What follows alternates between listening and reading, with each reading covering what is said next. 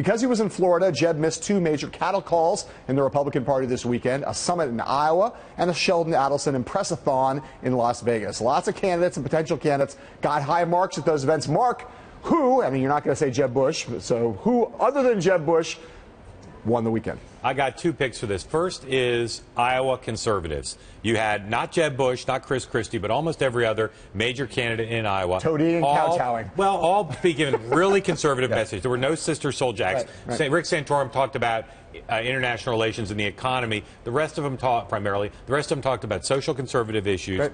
And it shows that while I still think a moderate and a more moderate person can win these caucuses, it shows that that part of the party is going to be really catered to. And the other is George Walker Bush got a great reception. It shows within the party he is really popular in Las Vegas. Not as toxic as he once was. I'll say 2 people. These are both going to be surprise answers. I say Sheldon Adelson won the weekend. I mean, the guy. Everybody. There's now a Sheldon Adelson primary. He has his own primary. People came out just to kiss his ring. You can't say that guy's not a winner and is going to continue to be a winner for some time. And then I'll go far away from the Republican Party and say the big winner of the weekend, Barack Obama at the White House Correspondents' Dinner, killing it as he does every year.